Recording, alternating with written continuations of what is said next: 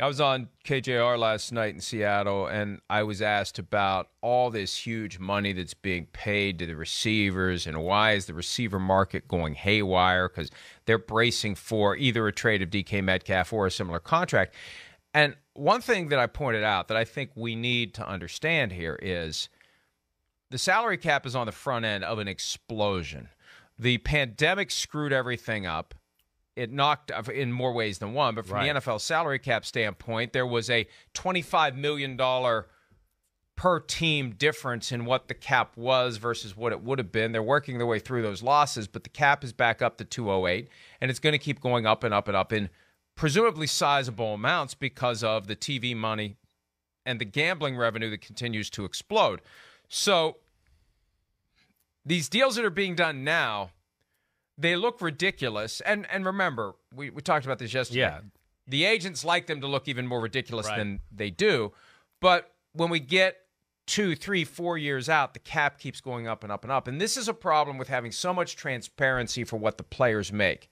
We never hear anything about what the owners make. Yeah. All we do is see their 300-foot yachts. We never hear the dollars. The only team we have any access to the financial information is the Green Bay Packers, and they don't have an owner that's taking all that profit and pouring it into his or her pocket. So the transparency with the players means we resent the players. Oh, they're making too much money. They don't deserve it. No, they do. They do deserve it. The teams wouldn't be giving it to them if they didn't deserve it. The teams wouldn't be giving it to them if they couldn't afford it.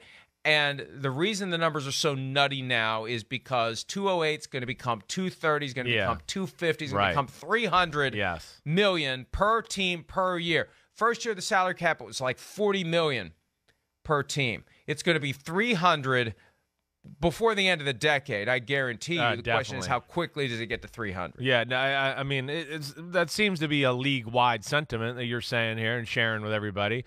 Everybody kind of has that feel that, yes, it's about to explode.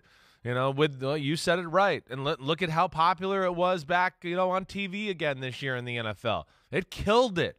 I mean, it killed it. Ratings galore everywhere. Didn't matter what time frame, whatever. It killed it. So, from that standpoint, and you said the gambling and all that, yes, the money is. I would expect some huge jumps here in the next few years. You're right. Like, I would think we get to 300 million maybe before the decade's over. At least the way it seems like it's setting up. But yeah, it's not as big as money as everybody thinks, and the contracts aren't what everybody thinks.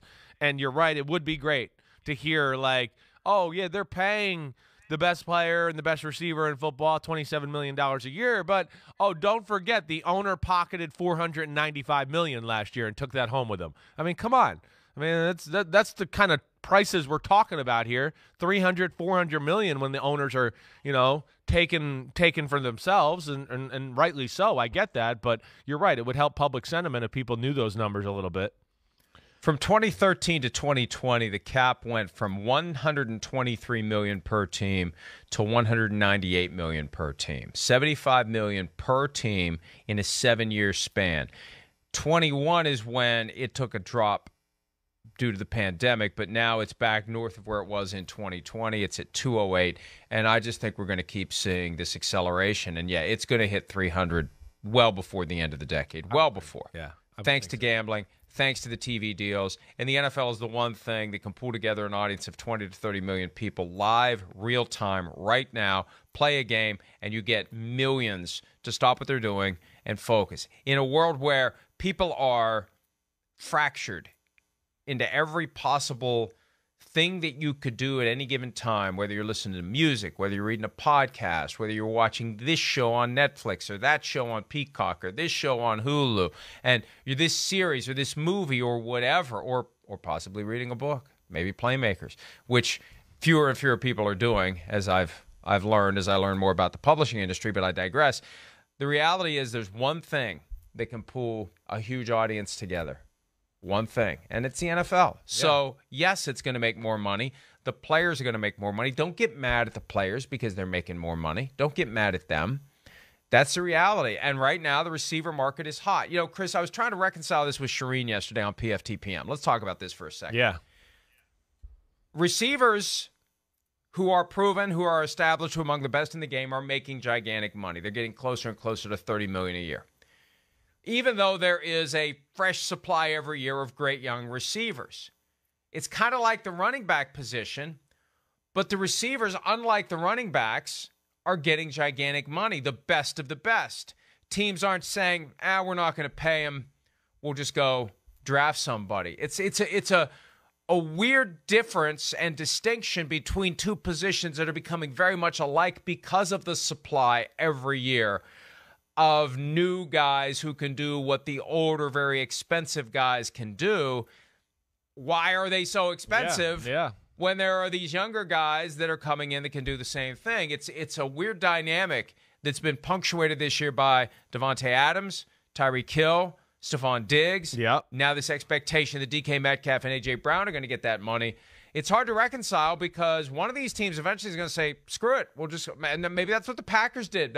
See, for every team that says, yeah, come on, bring him, like the Raiders and the Dolphins with Adams and Hill, you got the Packers and the Chiefs saying, we'll take the draft picks and go get the young guy. Well, you're right. I mean, there's definitely that aspect. I think there's a few things that come into play here. It's a good conversation. It really is. First off, wide receiver, there's more of a shelf life, right? So there's going to be more willingness to throw money at them because, we think this guy, not only got a bunch of years left in him, but he's going to stay healthy too. The injury rate, getting banged up, losing speed, losing power because of the crushing hits the running backs always take. It takes a big toll. So I think that's part of the reason too. And then I think also, Mike, the value of the wide receiver is really propped up by the way the NFL is set up right now. That's the biggest thing. It's the old adage of, defense wins championships and, you got to run the ball in the playoffs. Like that crap's done.